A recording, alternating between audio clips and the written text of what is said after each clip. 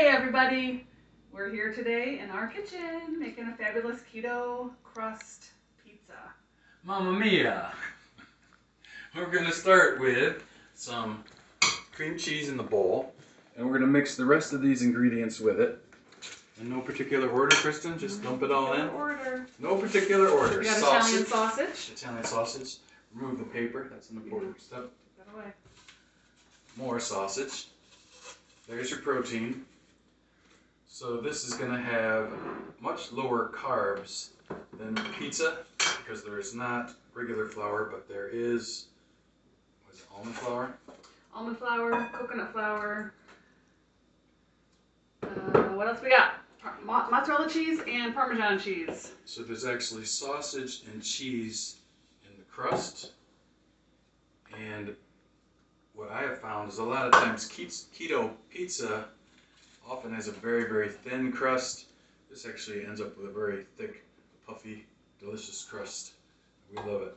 So we put everything together first. This is going to be the dough.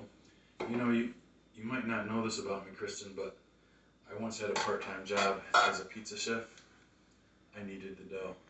And that's what I'm going to do right now. I'm going to need the dough.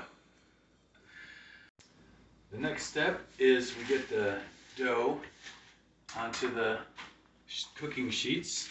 And what I'm doing right now is I'm taking a sheet of parchment paper, just kind of pressing it down, smoothing it out so that it's just the right thickness, a nice pizza crust, and it doesn't stick to the paper, and it's just make a handy way of doing it so I can get it in my hands all in there.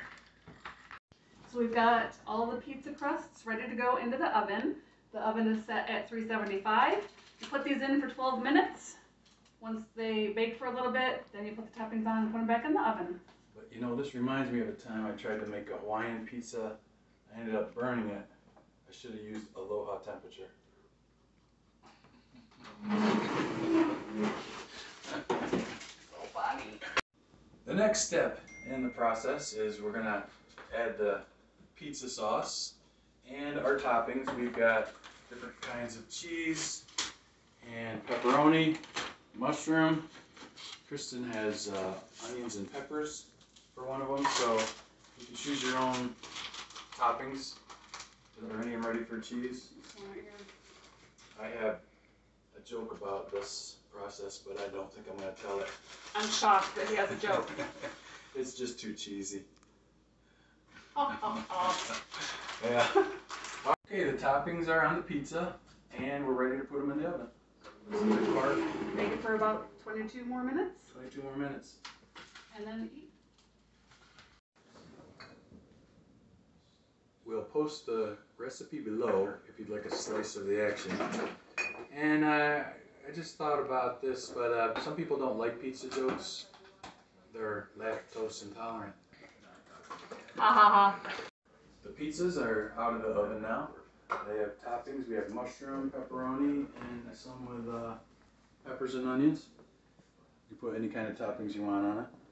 And for a delicious beginning to your meal, we have this Italian sub salad. Lots of good protein and low carbs.